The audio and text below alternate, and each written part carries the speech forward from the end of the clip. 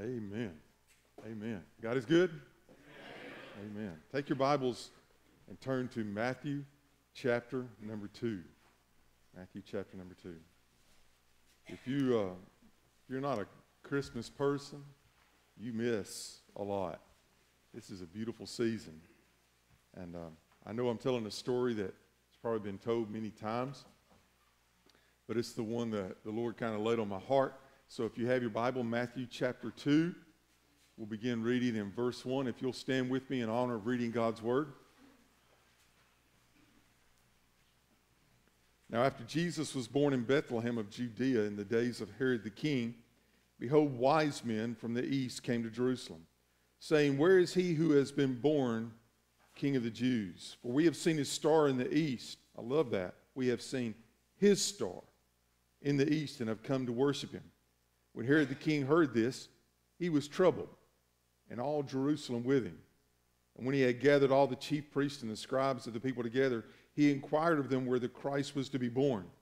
So they said to him, "In Bethlehem of Judea, but thus it is written by the prophet. For thus it is written by the prophet, but you, Bethlehem, in the land of Judea, are not the least among the rulers of Judah. For out of you shall come a ruler who will shepherd my people Israel." Then Herod, when he had secretly called the wise men, determined from them what time the star appeared. And he sent them to Bethlehem and said, "Go and search carefully for the young child. And when you have found him, bring back word to me that I may come and worship him also." And when they heard the king, they departed. And behold, the star which they had seen in the east went before them. That's a miracle, folks. Went before them till it came and stood where the young child was. When they saw the star, they rejoiced with exceedingly great joy. And when they had come into the house, they saw the young child with Mary his mother. And they fell down and worshipped him. And when they had opened their treasures, they presented gifts to him: gold, frankincense, and myrrh. Then being divinely warned in a dream that they should not return to Herod, they departed for their own country another way. Let's pray. Father, we have read your scripture many times. We've heard the story of the wise men. And we are grateful for their lives and the testimony that they bring of the arrival of your Son, Jesus Christ, our Savior and Lord. And Lord, I pray that today you would do again, afresh and anew, the work of the Word of God. I pray that, Holy Spirit, that once again you would speak truth into our life. And as it has been for all these 2,000 years, Lord, that we would hear the story of Jesus, and Jesus, that you would be high and lifted up. Holy Spirit, proclaim his majesty. Holy Spirit, as only you can, speak it tenderly and lovingly and truthfully to our hearts. And Lord, as it's been done so many times, may we react and be drawn close to you. May we can find the riches of heaven and let them find their place in our heart. Father, bless as only you can. In your name I pray. Amen. You may be seated. This story is an old story, but literally it begins about 600 years before what we see here in Matthew chapter 2. So for us to really know the story, we have to go back to the days of Israel, and where Israel had become two kingdoms. Israel of the north, Judah in the south, two kingdoms. We see there that Israel in the north had been conquered by this land called the Assyrians. They had been taken into captivity because they had left the one true God and become a people of idolatry. And in the south, the Assyrians came against them too, but they could not conquer because God had something else planned for them. But there was a land from the east, we would call them Babylon, Nebuchadnezzar the king, and he came against Jerusalem, and he built these siege mounds against them and conquered Jerusalem, and he took the best of the land. He left some to take care of the land. He didn't want there to be chaos there, but he wanted them to be part of the kingdom of Babylon. But he took the best of everything that that Israel had to offer, the wisest of the young people, and took them back into captivity. You may know some of them. We've obviously know about Daniel and Ezekiel. Some were left behind to prophesy, Jeremiah and others, Habakkuk. There were those who just did not understand all of the reasons why God would allow that to happen. As a matter of fact, Habakkuk the prophet was really mad and angry at God. Why would you do this? And God told Habakkuk, what we need to remember and know and realize is that God loved the people of Babylon just as much. And he shared with Habakkuk, he said, look, this is the reason why I've allowed them to come in and conquer. This is the reason why people like Daniel were allowed to go back, so that God could raise up people for himself there as well. I'm grateful that God loves me.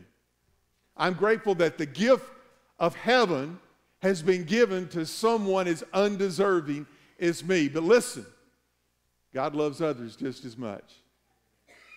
There is something that needs to continue on and continue on and continue on. It is the mission. It is the thrust of Christ in the world. It is what the church should be about, is telling others that there is a king that we need to bow to, that there is a God who came for us.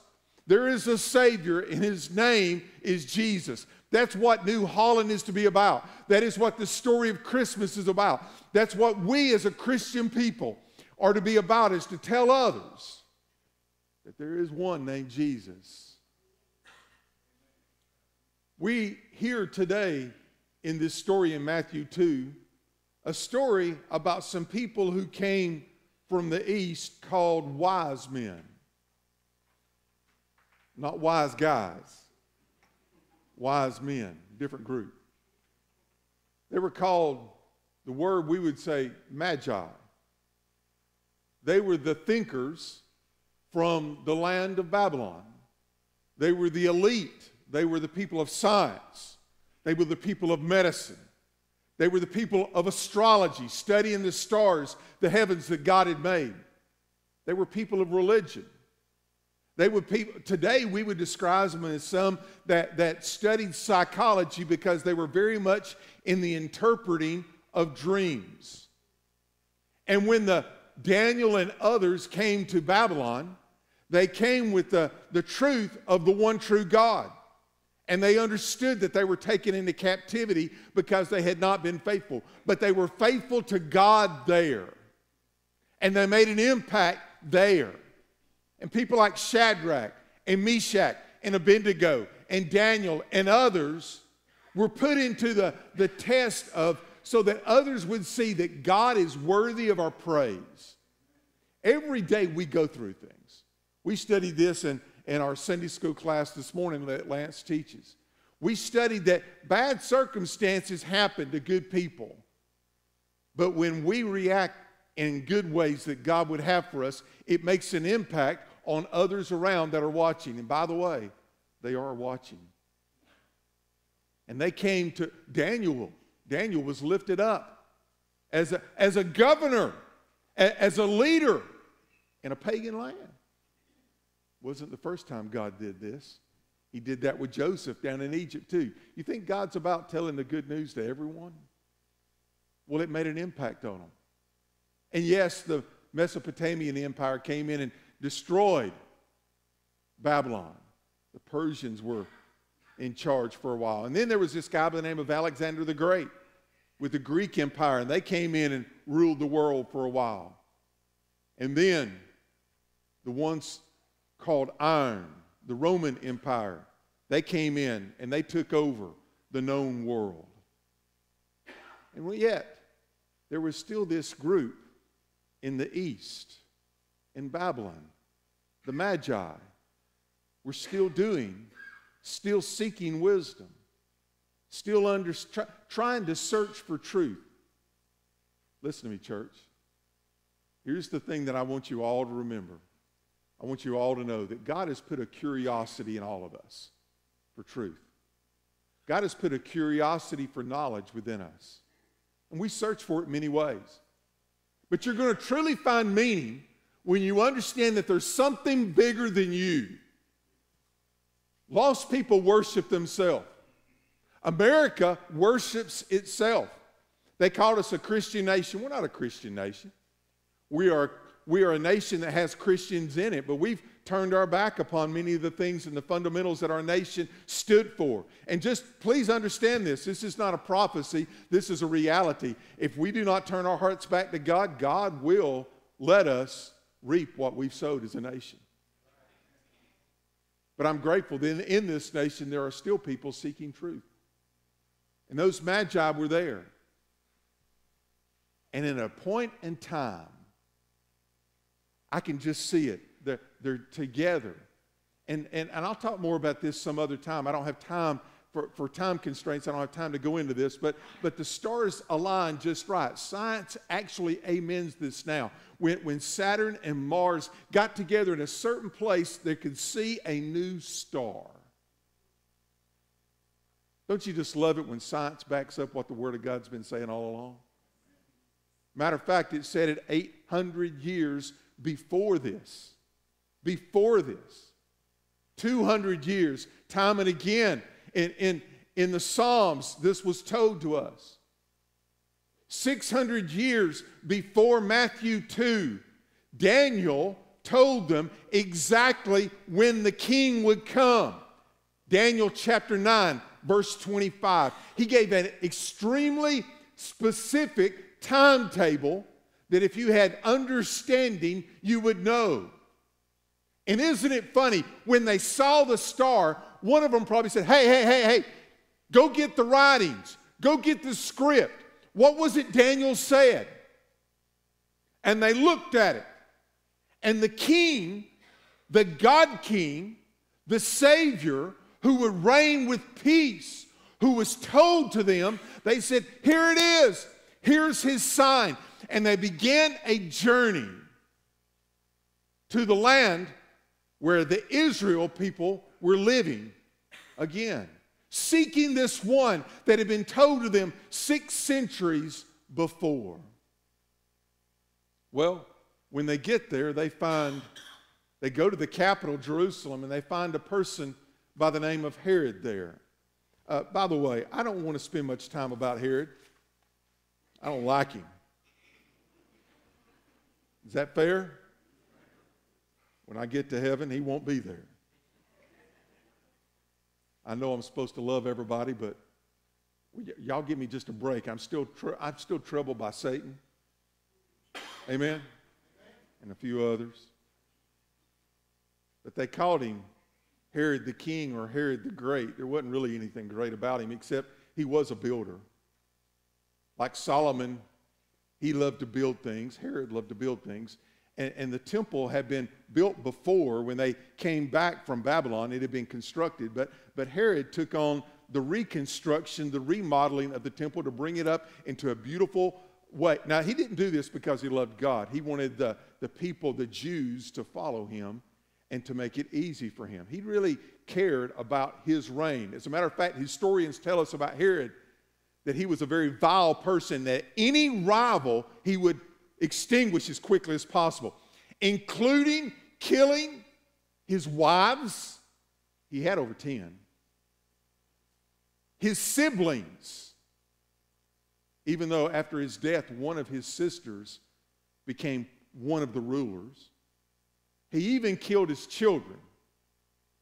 We are told about Herod that a short time before he died, he gave the order that his own son would be killed because he did not want his own son to take his throne. You call that being a control freak? He wanted, everything in life was about him. He wanted those people to follow him and to worship him.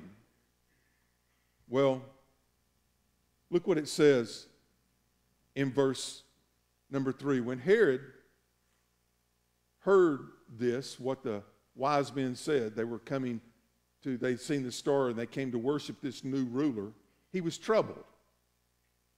Trust me, he understood there's a rival here and I've got to do something about this. But then he goes on to say, and all Jerusalem with him.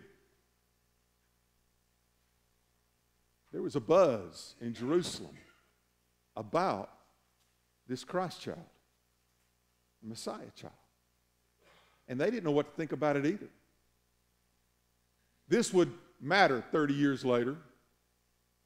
30 years later, when Christ would come to the place where John the Baptist was baptizing, and Jesus was baptized there, not because he had done anything wrong, but he was trying to tell the story of salvation even from the beginning of his ministry. But John said, this is the one. This is the one whose sandals I'm not even worthy to loose. Do you think somewhere in the back of their mind, the story started to come together? Isaiah 7:14, a virgin will bring forth birth.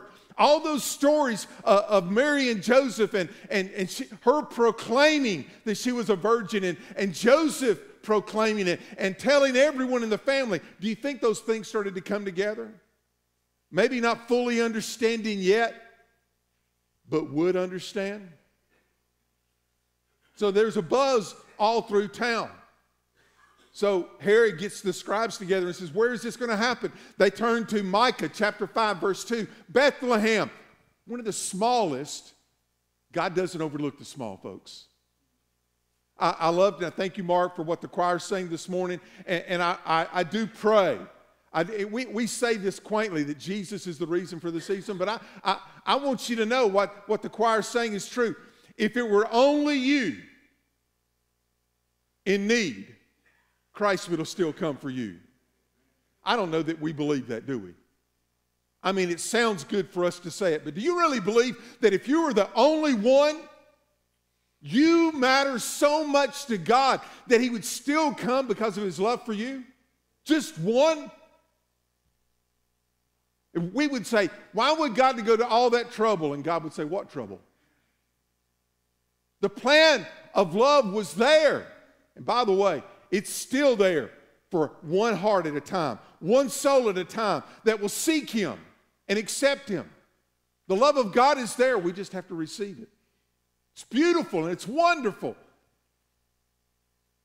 So then Herod secretly calls the wise men together and he says, when did this star appear? They told him. He's forming a plot. Verse 8, he sent them to Bethlehem. And listen to his words. Go and search carefully for the young child. And when you have found him, bring back word to me that I may come and worship him also. Now, the word there means to have regard, but he didn't have regard. You know what he was wanting, don't you? If he would kill his own children, his own spouses and siblings, because he thought they were a rival, he said, the law of Barney Fife, I got to nip this in the bud. I got to get this quick. But I got thinking about verse 8. Go and search carefully for the young child. And when you found him, bring back word that we may worship him also. Go and search carefully. Search carefully for the young child. When you found him, there are others that need to hear about him. Bring him back with you so that we may worship him also. Church, we're supposed to be seeking after Christ. Many of us were introduced to Christ when we were a child. My earliest memories in church was being a little boy in a play. I was a shepherd. That meant I had a towel on my head and a bathrobe. Amen? Can anybody agree with me on that? We have any other shepherds in here? I remember when I graduated, when I was no longer a shepherd, because shepherds didn't have lines. You just walked up there and stood with a stick in your hand. And I remember when I graduated up where I got to be Joseph. I thought that was a big deal. He had 2 lines, which I mumbled my way through. That's my earliest memories. In our culture today, we do live in the Bible Belt here in the South, but we do hear a lot about Christ. We do hear, especially this time of year, the things of the Lord. We went to do the Good News Club at White Sulphur. It was tough sharing some of those things that we take for granted here in the church, wasn't it, Don? Oh, come let us adore him. They'd never heard that. No clue whatsoever. But I can tell you one thing, they knew Feliz Navidad. They could sing that, and I was lost as a goat, but they knew it. Amen. I noticed we're probably losing something a little bit too, the things that my generation takes for granted. But we were introduced to Christ when we were young. A lot of us got saved. How many of you got saved when you were less than 18 years of age? Raise your hand.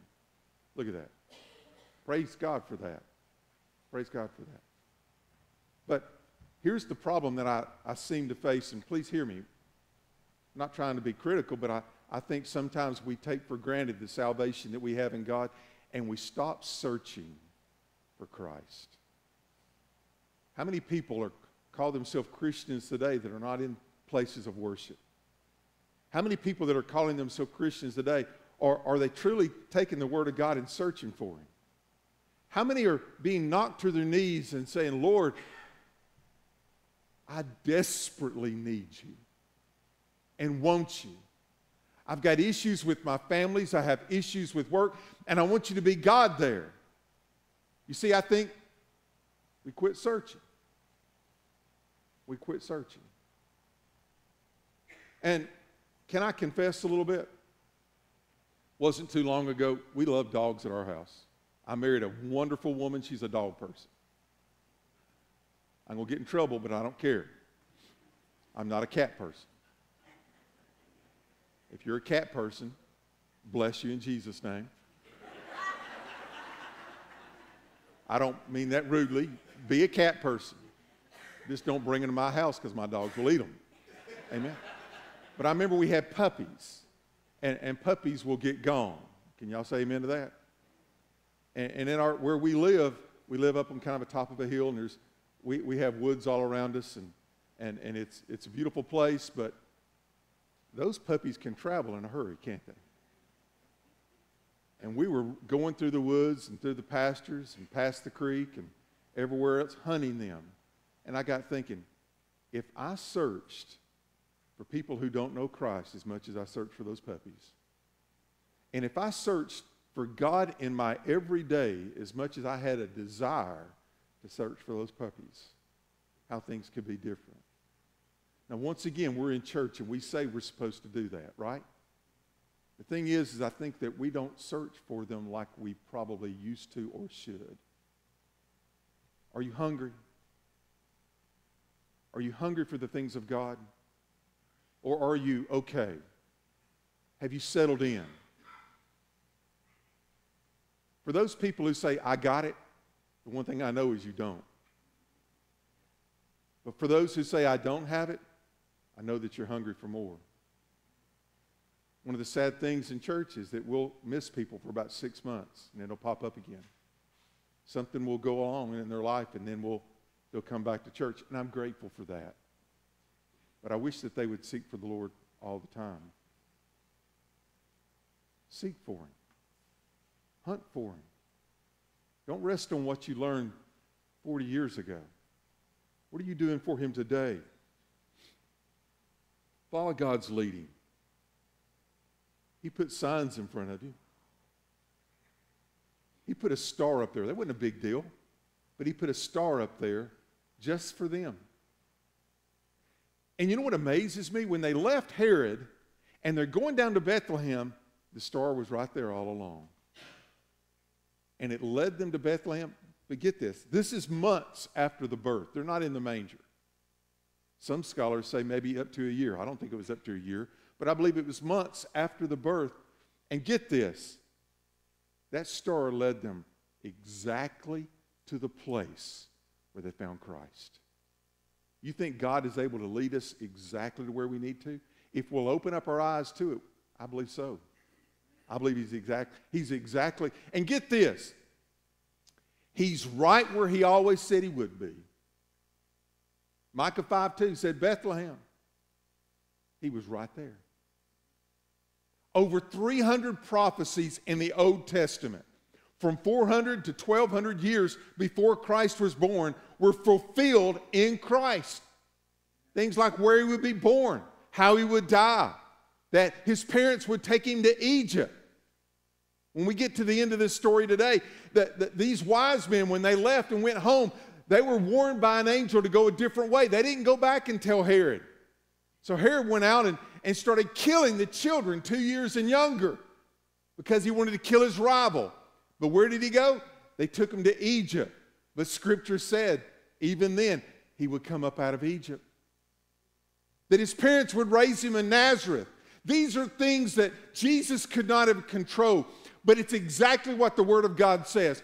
I want you to know with the same certainty, Daniel was right, and the book of Revelation is right, and the gospel story is right. There is a heaven, and there is a hell.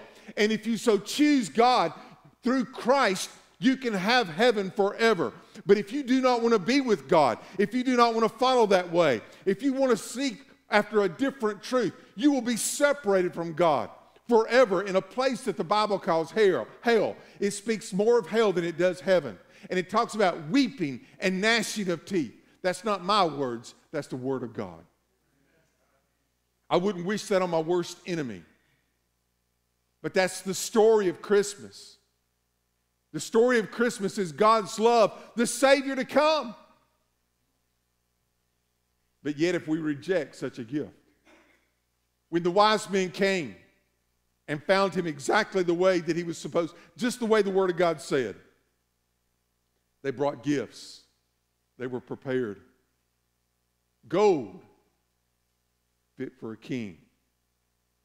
Frankincense, that was used in the worship of God. Not just king, but God. They said, not only is he the one who to be king of the Jews, he is the God who came for them, the one true God. And myrrh. Oh, myrrh. The fruit of a thorny tree. If you look and got it, it would look kind of like a pine tar that would get on your hands, a resin. But if you took the bloom of the tree, listen to me now, and you crushed it. You took the bloom in your hands and you crushed it, the smell would be released. And this beautiful stuff would come from it. It was extremely important in that society. It had many uses.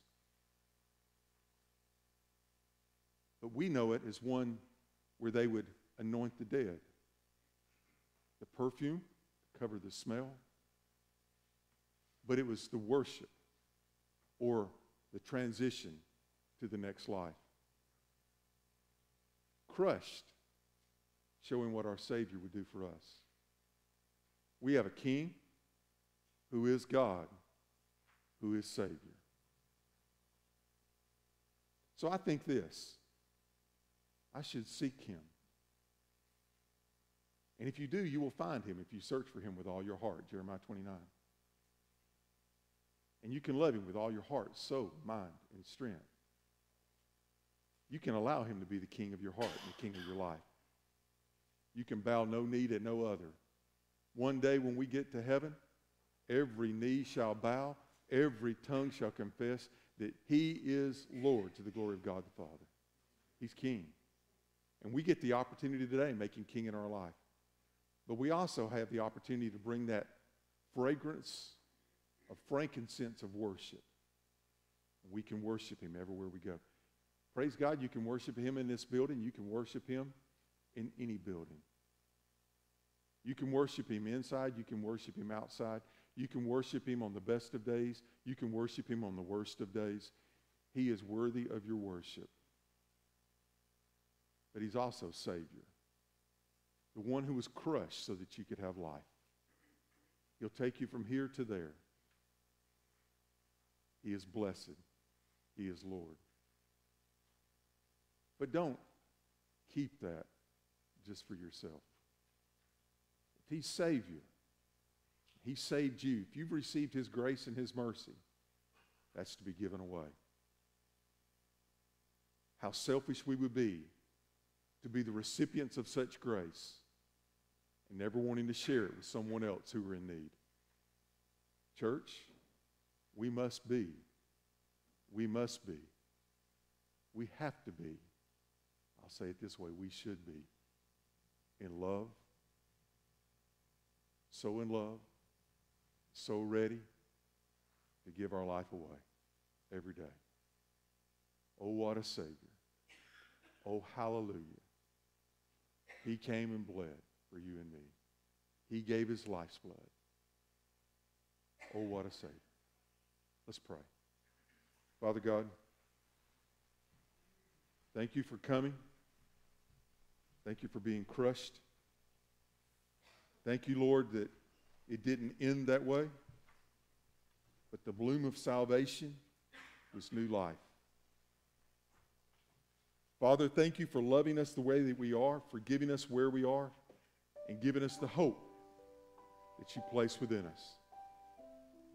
Father, you're not mad at us. Bless you for that. You so much want so much for us. Father, may we not get in the way, but may we receive the great gifts that you have for us. I pray that today we will let you be king, that we will confess you as God and receive you as Savior. You're still the one that's seeking. Lord, I think about the story that those wise men told when they went home.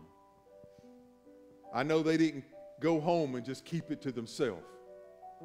They told everyone that they came in contact what they had found when they found the Christ child. Lord, may that be our mission. May that be our joy. May that be our life. Until we see you face to face, may we be about your business. In Jesus' name I pray. Amen.